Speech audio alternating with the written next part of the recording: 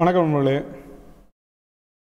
நம்ம வரக்கூடிய குரூப் 2 தேர்வுக்கு வந்து இந்த கரண்ட் அஃபேர்ஸ் வந்து நம்ம பார்க்க போகிறோம். சரிங்களா, ஜூன் 1லேருந்து 4th வரைக்கும். சரிங்களா, அந்த சோர்ஸ் அப்படிங்கிறது பார்த்திங்கன்னா பெரும்பாலும் செய்தித்தாள்களில் வந்து நிகழ்வுகளுடைய அடிப்படையில் தான் வந்து இந்த கேள்விகள் அப்படிங்கிறத இந்த தொகுப்புகள் அப்படிங்கிறது தொகுக்கப்பட்டிருக்கும்.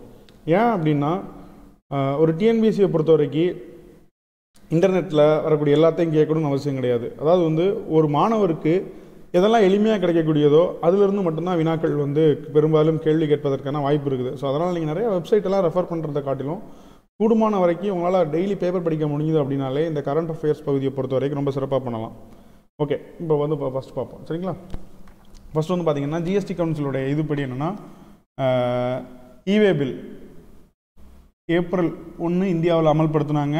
சரியா, தமிழ்நாட்டில் வந்து ஜூன் 2 என்னது இது செயல்பாட்டுக்கு வந்திருக்கு. ஓகே, இவே பில் அப்படின்னா வந்து இட்ஸ் எலக்ட்ரானிக் பில் அப்படி தான். இப்போ என்னென்னா முன்னாடி வந்து பார்த்திங்கன்னா பில் அப்படிங்கிறத நம்ம என்ன சொல்கிறது, ஒரு ரிசிப்டாக பிரிண்ட் அவுட் எடுத்து கொடுப்பாங்க, நம்ம கொண்டு போகணும். ஆனால் இதை பொறுத்த வரைக்கும் என்னென்னா ஒரு மொபைல் எஸ்எம்எஸ் ஆகவோ இமெயிலாகவோ கொண்டு போய்க்கலாம். ஸோ அதுதான் வந்து இவே பில். இதில் வந்து பார்த்திங்கன்னா அபோவ் 1 lakh, சரியா, அபோவ் 1 lakh உள்ளது எல்லாத்துக்குமே வந்து பிட்வீன் த ஸ்டேட்ஸ் எங்கேனாலும் சரி நமக்கு இந்த பில் இவே பில் அப்படிங்கிறது above 1 lakh and 2nd April is important. ஓகேங்களா, அடுத்து வந்து நேஷ்னல் ஸ்போர்ட்ஸ் யூனிவர்சிட்டி தேசிய விளையாட்டு பல்கலைக்கழகம் அமைப்பதற்கு அவசர சட்டம் பிறப்பிக்கப்பட்டுள்ளது. சரியா, இதில் 2 விஷயம் நமக்கு வேணும். ஒன்று வந்து என்னென்னா மணிப்பூரில் அமைய இருக்கிறது. மணிப்பூரோட கேபிட்டல் என்ன அப்படின்னா வந்து இம்பால். சரியா, அதுக்கப்புறம் அவசர சட்டத்தை யார் பிறப்பிப்பா? குடியரசுத் தலைவர். சரியா, ஸோ குடியரசுத் தலைவர் அப்படின்னா ஆர்டிகல் 123. இது கவர்னர் அப்படின்னா ஆர்டிகல் 213. ஸோ இது நமக்கு தெரிஞ்சிருக்கணும். அவசர சட்டம் அப்படிங்கிறது என்ன அப்படின்னா வந்து எப்பெல்லாம் வந்து பாராளுமன்றம் வந்து நடைபெறவில்லையோ அந்த காலகட்டத்தில் சில அவசர நலன் கருதி இந்த விதிகளினுடைய அடிப்படையில் வந்து மத்திய அரசுக்கு வந்து குடியரசுத் தலைவரும் மாநிலத்துக்கு வந்து ஆளுநரும் பிறப்பிப்பார். இதுதான் அவசர சட்டம், ஆர்டிகல் 123. இதை பொறுத்த வரைக்கும் என்னென்னா 6 மாதத்துக்குள்ளே அப்ரூவல் வாங்கணும் அப்படிங்கிறது தான் இந்த ஆர்டினன்ஸ் அவசர சட்டத்தினுடைய ஒரு முக்கியமான அம்சம். சரிங்களா, அடுத்து பார்த்தோம் அப்படின்னா India has signed the mutual ரிகாக்னைசேஷன் agreement அப்படிங்கிறத நர்சிங் தொடர்பாக யாரோட போட்டிருக்கு அப்படின்னா சிங்கப்பூரோட வந்து ஒப்பந்தம் பண்ணியிருக்காங்க.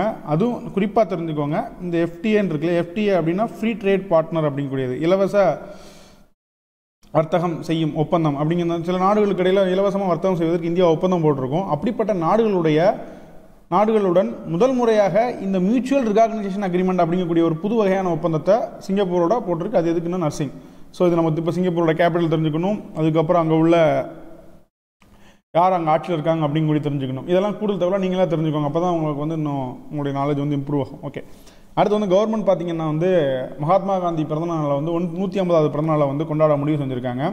ஸோ இந்த October 2 வருது இல்லையா, ஸோ அப்போ அதுக்காண்டி ஒரு குழு அமைச்சு எப்படி செயல்படுத்தணும் அப்படிங்கிறதுக்காக பார்த்திங்கன்னா இந்த பிரசிடென்ட் ஆஃப் இந்தியா தலைமையில், சரியா, யாருன்னா ராம்நாத் கோவிந்த் அவருடைய தலைமையில் குழு அமைச்சிருக்காங்க. இது இந்த வருஷம் கொண்டாடுறதுக்கு. ஸோ அடுத்த வருஷம் அடுத்த காந்தியடிகளுடைய பிறந்தநாளை பொறுத்த வரைக்கும் முக்கியமானது என்ன அப்படின்னா வந்து ஸ்வச் பாரத் இருக்கு இல்லையா, தூய்மை இந்தியா திட்டம். அந்த திட்டத்தை பொறுத்த வரைக்கும் என்ன அப்படின்னா வந்து என்னென்னா அடுத்த ஆண்டுக்குள்ளே வந்து இந்தியா முழுவதும் தூய்மையாக ஏற்படுத்தணும் அப்படிங்கிறது டார்கெட் டெட்லைன். ஸோ அதை வந்து நீங்கள் தெரிஞ்சுக்கணும். ஓகே, அடுத்து வந்து பார்த்திங்கன்னா Chandraprabha beach on the Konark cost, அதாவது வந்து ஒடிசாவினுடைய கோனார்க் கடற்கரையில் இருக்கக்கூடிய சந்திரபாக பீச் அப்படிங்கிறத பொறுத்த வரைக்கும் ஆசியாவிலேயே முதல் ப்ளூ ஃப்ளாக் அப்படிங்கக்கூடிய சான்றிதழை பெற்றிருக்கு. சரியா, ஸோ இப்போ ஒடிசாவினுடைய கேபிட்டல் தெரிஞ்சுக்கோங்க. ப்ளஸ் ஒடிசா அப்படிங்கக்கூடிய பேர் வந்து எப்போ மாற்றுறாங்க, ஏன்னா ஒடிசாவிலேருந்து ஒடிசாவை மாற்றிடுவாங்க 97th அமெண்ட்மெண்ட் 97வது அரசியலமைப்பு திருத்த சட்டம்.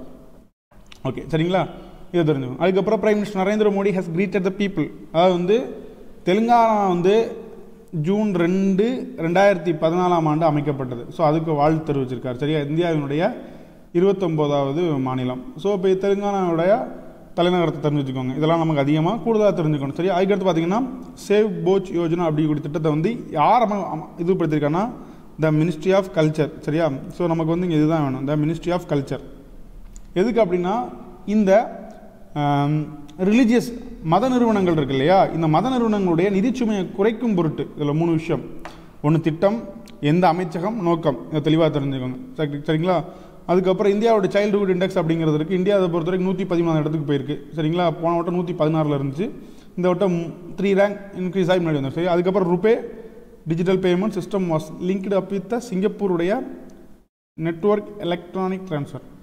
அதாவது வந்து இந்தியாவினுடைய ருபே டிஜிட்டல் பேமெண்ட் அப்படிங்கிற ஒரு முறை இருக்குது. நீங்கள் உங்கள் ஏடிஎம்கள்லாம் பார்த்தீங்கன்னா ஜன்தன் அக்கௌண்ட் ஓப்பன் பண்ணியிருந்தால் உங்கள் ஏடிஎம்களில் ருபே கார்டு தான் கொடுத்துருப்பாங்க. ஸோ இந்த அமைப்பும் சிங்கப்பூரில் உள்ள ஒரு நெட்வொர்க் ஃபார் எலக்ட்ரானிக் ட்ரான்ஸ்ஃபர் அமைப்பும் ஒரு ஒப்பந்தம் பண்ணி அங்கே போயிட்டு நம்ம எஸ்பிஐ பேங்க் மூலமாகவே அங்கே டிரான்சாக்ஷன் பண்ணலாம் அப்படிங்கிறதான் இந்த ஒப்பந்தத்தினுடைய முக்கியமான விஷயம். சரியா? ஓகே. அடுத்து வந்து பார்த்திங்கன்னா ஜூன் 5 to 9 பொறுத்த வரைக்கும் ஃபினான்ஷியல் லிட்ரஸி வீக். அதாவது வந்து நிதி விழிப்புணர்வை ஏற்படுத்துவதற்கு, நிதி தொடர்பான விழிப்புணர்வு ஏற்படுத்துவதற்காண்டி ஆர்பிஐயால் இந்த அது வருஷம் கொண்டாடப்படுகிறது. ஜூன் ஃபஸ்ட் வீக் எப்போவுமே இருக்கும். சரிங்களா? ஃபஸ்ட் ஆர் செகண்ட் வீக்கில் வந்து இந்த இது கொண்டாடப்படுவாங்க. ஸோ இது ஒன்று. ஆர்பிஐ பொறுத்தவரைக்கும் எப்போ இது பண்ணாங்க 1949 வந்து ஆர்பிஐ வந்து உருவாக்கப்பட்டது. அதுக்கு முன்னாடி வேறு இருக்கும். 1949 ஆர்பிஐ வந்து கொண்டு வந்துருவாங்க. சரி, ஆர்பிஐ அப்படிங்கிறது பேங்கர் பேங்க், இந்தியாவினுடைய வங்கிகளின் வங்கி. அதுக்கப்புறம் இந்தியாவின் மைய வங்கி அப்படின்னு கேட்டால் கூட நம்ம என்ன ஆர்பிஐ தான் சொல்லணும். ஆர்பிஐ பொறுத்தவரைக்கும் பல்வேறு பணிகள் சொல்லுது, பணிகளை பண்ணுது. அதாவது வந்து பார்த்திங்கன்னா இன்ஃப்ளேஷனை கட்டுப்படுத்துறது, பணப்புழக்கத்தை கட்டுப்படுத்துறது, பணம் அச்சடிக்கிறது, அதுக்கப்புறம் repo rate, reverse repo rate அப்படின்னு சொல்லக்கூடியதுக்கெல்லாம் வந்து வரைமுறை செய்கிறதெல்லாம் யார் அப்படின்னா இந்த ரிசர்வ் பேங்க் ஆஃப் இந்தியா தான். அடுத்து வந்து ஓபி நிஸ்டார் எவாக்குவேஷன். சரியா? அப்படின்னா என்னென்னா ஏமனில் வந்து புயலால் மேகனா அப்படிங்கக்கூடிய ஒரு புயல் தாக்குச்சு இல்லையா? ஸோ அங்கே உள்ள பாதிக்கப்பட்ட இந்தியர்களை மீட்பதற்காக இந்திய அரசு பண்ண ஆப்ரேஷனாக ஓபி நிஸ்டார் அப்படிங்கக்கூடியது.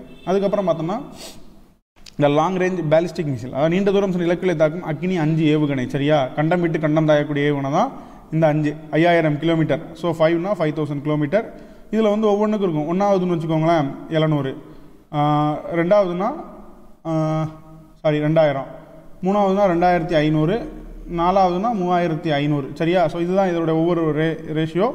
அதை வச்சுக்கோங்க. ஒருவேளை வந்து பொறுத்துகையில் வந்து கேட்கலாம். சரி, அதுக்கப்புறம் மினிஸ்ட்ரி ஆஃப் என்விரான்மெண்ட் ஃபாரஸ்ட், அதாவது மத்திய பருவநிலை மற்றும் சுற்றுச்சூழல் அமைச்சகம் இருக்கு இல்லையா? அதுவும் இந்த தெரி அப்படிங்கக்கூடிய அமைப்பு. தெரி அப்படின்னா வந்து இந்தியாவில் ஆற்றலை எப்படி மேம்படுத்தலாம் அப்படின்னு அதுக்காக செயல்படக்கூடிய ஒரு அமைப்பு. இந்த தெரி அமைப்பு எப்போ ஏற்படுத்தப்பட்டதுன்னா 1974. அதாவது வந்து த எனர்ஜி ரிசர்ச் இன்ஸ்டியூட் அப்படிங்கக்கூடிய தான் டெரியோட ஷார்ட்கட். இதை டிஎன்பிசியில் முன்னாடியே கேட்டிருக்காங்க. ஸோ அதில் வந்து கவனமாக இருந்துக்கோங்க. சரியா? அதுக்கப்புறம் தமிழ்நாட்டில் உள்ள சத்தியமங்கலத்தில் வந்து பார்த்திங்கன்னா ஈரோட்டில் இருக்குது. இங்கே வந்து புதுசாக வந்து என்விரான்மெண்ட் ஹெரிட்டேஜ் வில்லேஜ் அப்படின்னா என்னென்னா வந்து சூழல் பாரம்பரிய கிராமம், அதே நேரத்தில் வந்து மியூசியம் ஃபார் ட்ரைப்ஸ், பழங்குடியின மக்களுக்காக ஒரு அருங்காட்சியகத்தை வந்து உருவாக்க போகிறாங்க. சரியா? அதுக்கப்புறம் தெரிஞ்சுக்கோங்க, இதை பொறுத்த வரைக்கும் 47வது என்னது டைகர் ரிசர்வ் இன் இந்தியாவில் 47வது புலிகள் சரணாலயமாக அறிவிக்கப்பட்டது. அது ஒன்று நல்லா தெரிஞ்சுக்கோங்க. சத்தியமங்கலத்தில் புலிகள் சரணாலயம் இருக்குது. ஸோ அது நமக்கு தெரிஞ்சுக்கணும். அதுக்கப்புறம் பார்த்திங்கன்னா நாகப்பட்டினத்தில் இருக்கக்கூடிய மீன்வளத்துறையினுடைய பல்கலைக்கழகத்தினுடைய பேரை டாக்டர் ஜெயலலிதா மீன்வள பல்கலைக்கழகம்னு மாற்றிட்டாங்க. ஸோ இது. அதுக்கப்புறம் பார்த்திங்கன்னா இந்த ஸ்டேட் கவர்மெண்ட்டை பொறுத்த வரைக்கும் என்னென்னா vice chancellor of Tamil Nadu agriculture university, Tamil Nadu வேளாண்மை பல்கலைக்கழகம் இருக்குது இல்லையா? இந்த பல்கலைக்கழகம் துணைவேந்தனுடைய வயதை பொறுத்த வரைக்கும் 70 வந்து நிர்ணயிக்க வந்து முடிவு பண்ணியிருக்காங்க. மற்ற யூனிவர்சிட்டியை பொறுத்த வரைக்கும் லிமிட்டட் ஏஜ் உண்டு. பட் இங்கே எதுவுமே இது வரைக்கும் இது பண்ணப்படல. 1971 Tamil Nadu TNAU Tamil Nadu agriculture university ஏற்படுத்தினாங்க, Tamil Nadu வேளாண்மை பல்கலைக்கழகம். ஸோ இப்போ வந்து அதுக்குன்னா 70 வயசுக்கு மேலே வந்து 70 வயசுக்குள்ளே தான் ஒருத்தர் வீசியாக இருக்கணும், அதுக்கு மேலே போகக்கூடாது அப்படிங்கிறது. முன்னாடி அந்த மாதிரி லிமிட் எதுவுமே இல்லை. ஸோ தெரிஞ்சுக்கோங்க. சரியா? ஓகே.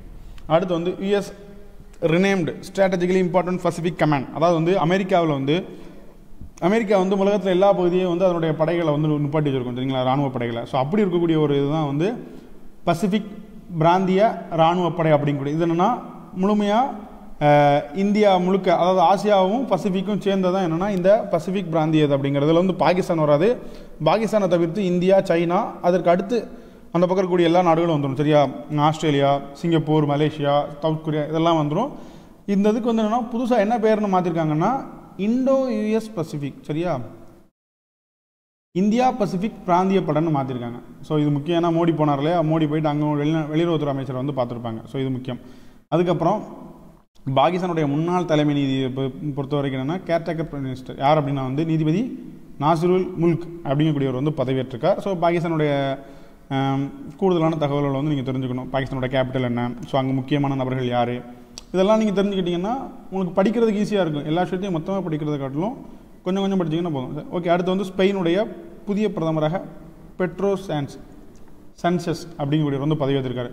ஸோ ஸ்பெயினை பொறுத்தவரைக்கும் இன்னொரு விஷயம் முக்கிய ஒரு என்னென்னா கேட்டலோனியானா என்ன? ஸோ கேட்டலோனியானா ஒரு பிராந்தியம், இதில் இருக்கக்கூடிய ஒரு அமைப்பு. அவங்க நாங்கள் தனியாக எங்கள் தனி நாடு வேணும்னு போன வருஷம் ரெஃபரண்ட் எடுத்தாங்க. இப்போ வந்து என்ன பண்ணலன்னா அதை வந்து அப்போது இருந்த அரசாங்கம் ஒத்துக்கொள்ளலை. ஸோ அகைனும் வந்து அந்த கோரிக்கைக்கு ஆதரவான ஒரு அரசாங்கம் தான் தேர்ந்தெடுக்கப்பட்டிருக்குது.